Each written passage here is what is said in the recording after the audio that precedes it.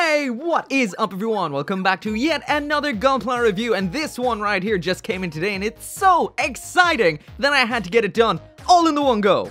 I unboxed this, built this, and now I'm reviewing it all in the one day just because it is so awesome. This, of course, is the high-grade Universal Century Messer Type F01 from the delayed yet still upcoming movie Mobile Suit Gundam Hathaway's Flash. So right off the bat, just to let you know just how awesome this is and just how massive this kit right here is for a high grade, there is a Gundam side by side with it. The standard Granddaddy Gundam is dwarfed by this behemoth. Also, like I said, I did build this today. It didn't take me that long at all because it's super simple, but at the same time so big and so impressive. Anyway, if you do want one of these big, thick, awesome mobile suits of your own, then there's a link down there in the description and you can get yours as usual from those awesome people over at HobbyLink Japan. But anyway, let's get right into the review.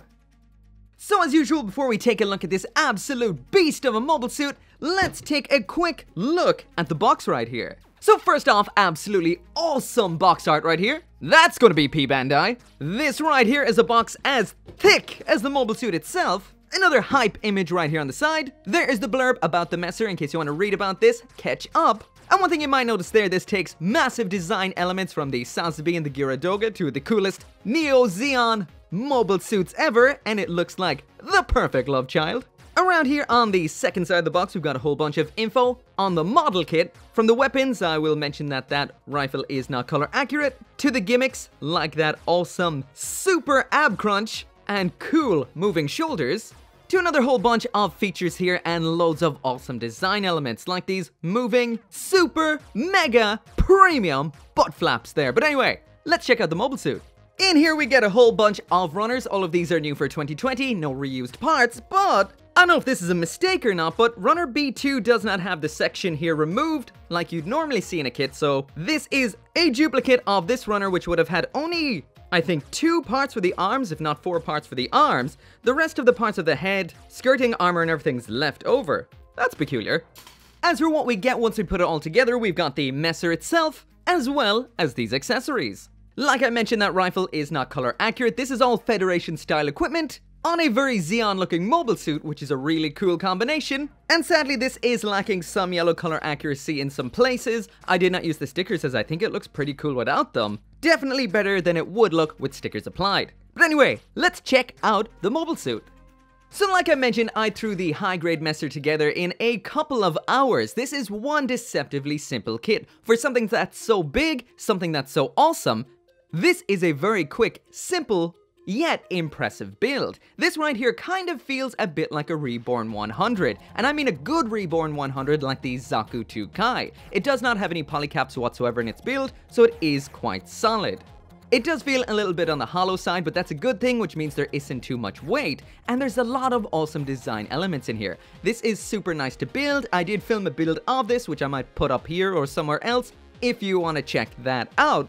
But all I can say is I thoroughly enjoyed this build. As for panel lining, I just used a single brown panel liner marker here and there on this kit, pretty much every line on it, and it looks fantastic. Detail-wise, this is very nice without going overboard. The color accuracy is quite good, but like I said, there is some yellow stickers we'll check out soon. But on the whole, once finished, this is one impressive looking kit. I am blown away by how cool this is. This has shot up to my, well, into my top 5 Zeon looking kits. Because technically it isn't a Zeon kit, but damn, is this thing beautiful. So there's that full 360-degree spin so you can see every angle of this absolute beast for yourself and decide on whether you want it or not. I will also mention that the color may change every now and then, saturation-wise, in this video, and that's because the camera is having a little bit of issues with the color of this guy right here. So what you're seeing right now is more akin to what you would see in reality from what I can see on the monitor right now, but I will just mention this is quite this subdued color tone. So if it's coming up as bright or saturated red or anything like that, that is not the color. It is a very, very subdued tone. Zeon style kits are quite often the kits to get the rough end of the stick, so there is a couple of issues with this kit that I've noticed. This may be because I built it quite quickly, but we do have quite the seam all around the head here. You will not see this from a distance, but up close, you will notice that there. There are some more on other segments like this back section of the arm, which you might want to close up yourself. And there is a bit of a mold line up there on the shoulder, but then again, nothing all that bad at all on the whole. This thing looks crazy awesome, and it's definitely a kit I'm looking forward to seeing some mad awesome customs of. It is just that awesome. Also, as for a bit of a note on the stickers in here, I think the majority of these are for on the pipes. So 2, 3, and both of the 4s are for fixing this section and this section of the pipes on either side of the face. They should be yellow. And yeah, that is essentially it. As for what it should look like, that is it right there on the manual. So the only other part is the segments inside of the front skirting armor. And the biggest offender is pretty much the entirety of the rifle. This should be in green, a kind of bluey color, and gray. But then again, for a Zeon looking kit, that's not so bad. So as for a size comparison, once again there it is beside a standard size Gundam. That of course is the Gundam Beyond Global.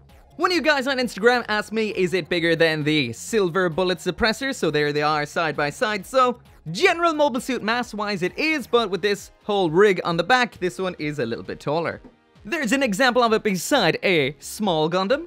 There it is beside a very, very big Gundam. That is the Penelope from the same movie. That thing is ridiculously big. And just to satisfy my own curiosity, there it is beside the real grade new Gundam and the real grade Sazabi. So it gives you a good idea of just how big it is, essentially around the size of Sazabi. So finally there it is up on the shelf for that shelf presence test, and this doesn't even have any of its equipment equipped yet, and this thing will still stand out in any collection, especially a high grade collection, because what you see here is mainly master grades. For example, there it is beside the master grade F90, which it dwarfs, and just for the sake of seeing its size compared to a master grade, there it is beside the master grade Granddaddy, the origin version. This is one big and awesome high grade kit. Now let's check out what comes with it. So once again, there it is with absolutely everything that it comes with, and let's check everything out one by one. So as for the type of hands we get in here, these are, I wouldn't say your standard high-grade hands, these are a little bit different, something more akin to the Reborn 100 line. So they're big old back-opening hands, but they're chunky and big. We do have a second one in here, this is for holding the rifle, and that's all it does, so I just leave it attached to the rifle. As the Messer is made by Anaheim Electronics, that does mean it has some Federation-style gear, which is pretty cool. So this does come with a pair of beam sabers in yellow, pretty standard affair right here. As usual, when not in use, you can pop out the beams like so. And as for the storage of the handles, well, that makes it time to check out the shield. The shield is quite basic. It's a big old, well, big old blocky thing. That's what it does. It blocks. There on the back, it is a little bit on the plain side. There's nothing really in the line of detail, etc.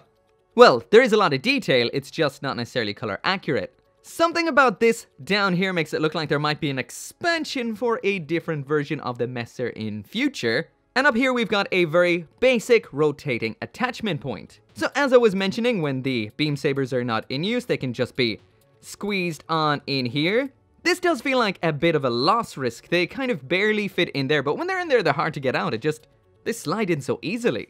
So with the shield adapter, you have the choice of, well, you have no choice when you're popping it on, you pop it on like that. But there are two attachment knobs here, so you can attach it onto the back or onto the side, and I'm gonna go with this side. Why not? We're gonna have to flip up the shoulder, and there we go, simple as that, and I did lose a beam saber.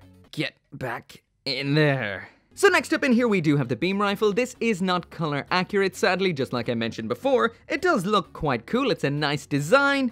It's made out of two parts sandwiching together, the barrel and this little sight segment right here, which does have a bit of a hollow back, which could be better, but then again, it could be a whole lot worse. Attaching this is simple, it just pops into the holding hand like this. This is a very nice hold.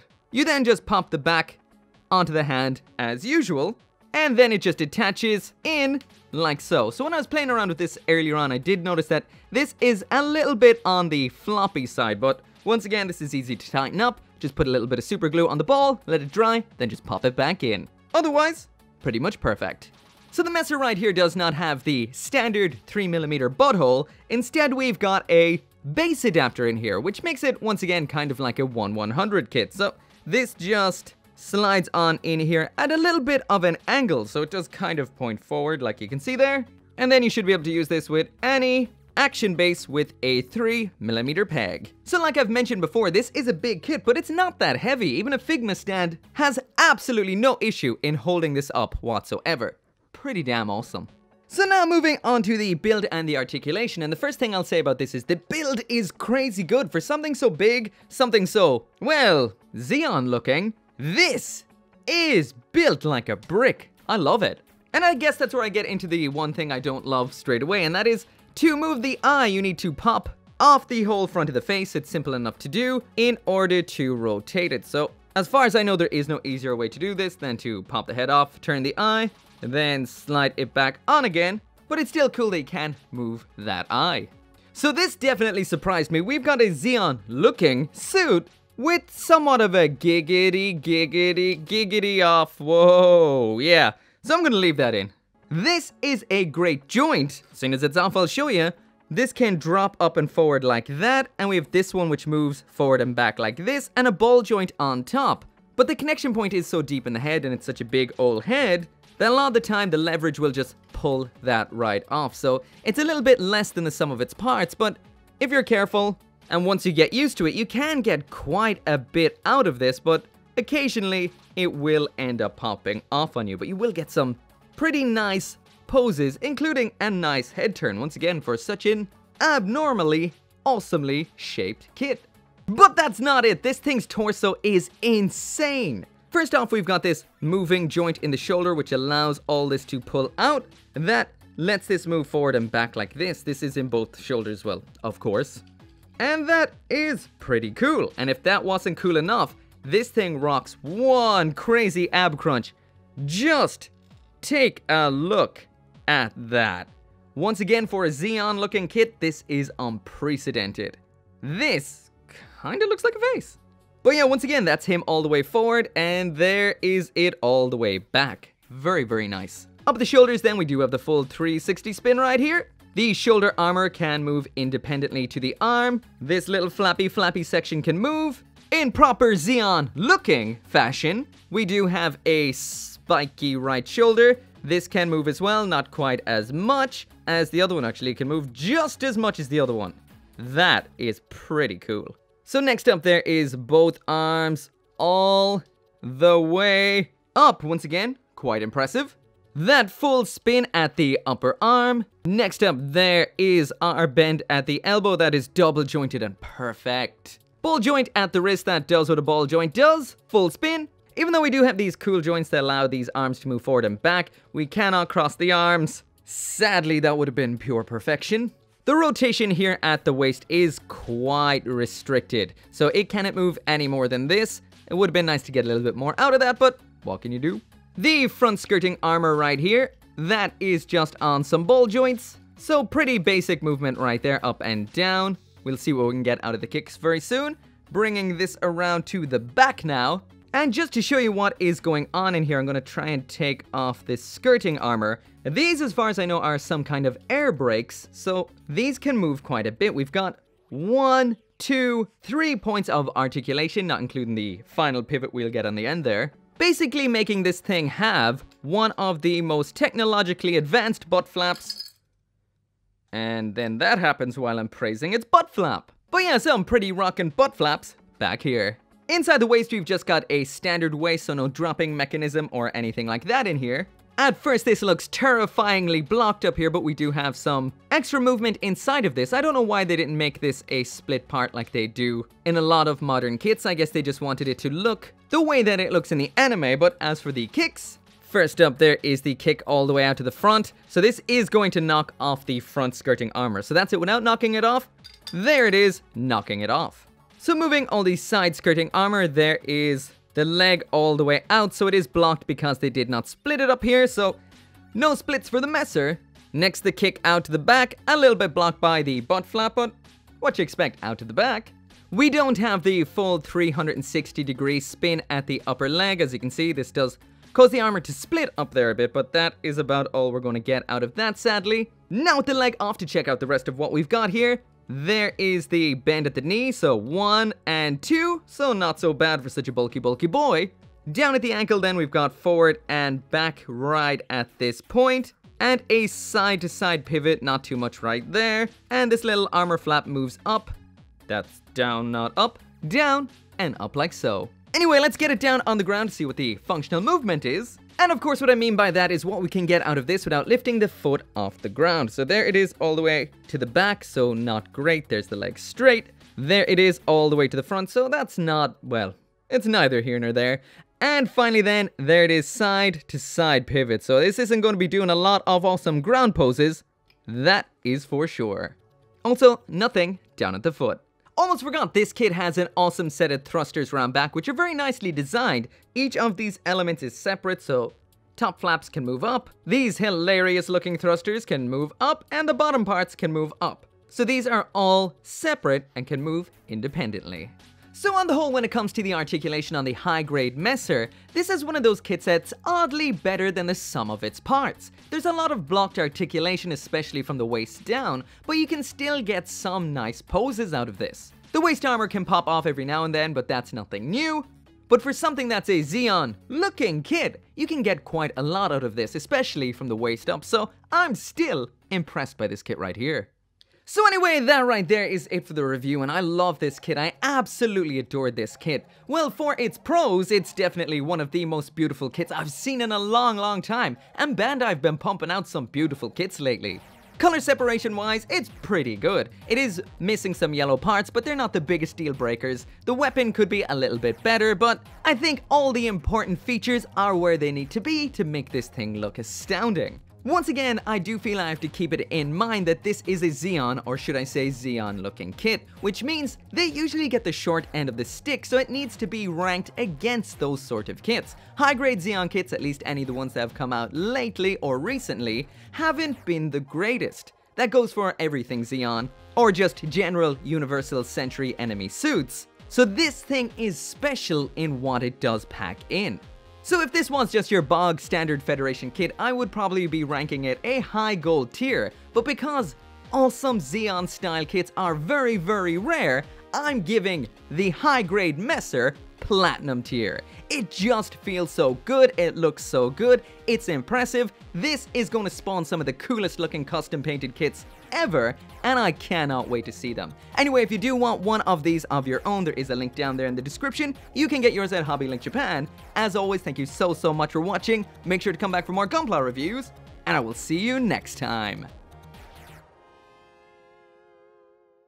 So once again, I can't end this video right here without thanking each and every one of you guys for watching this video, as well as liking and subscribing. And of course, special thanks to my channel members and patrons, Craig Jerry, Kaiser721, Tyler Sanders, Caleb Engelhart, and Sean T.